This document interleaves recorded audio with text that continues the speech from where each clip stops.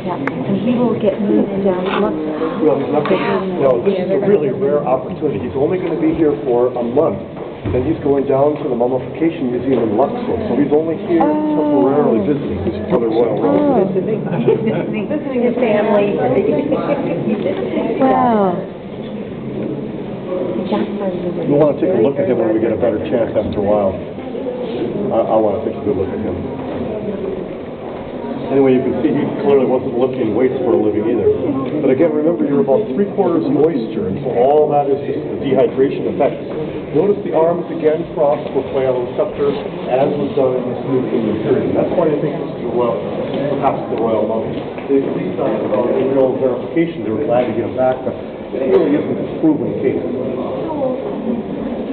These mummies, well, I'll tell you what happens. Roughly 50, yeah.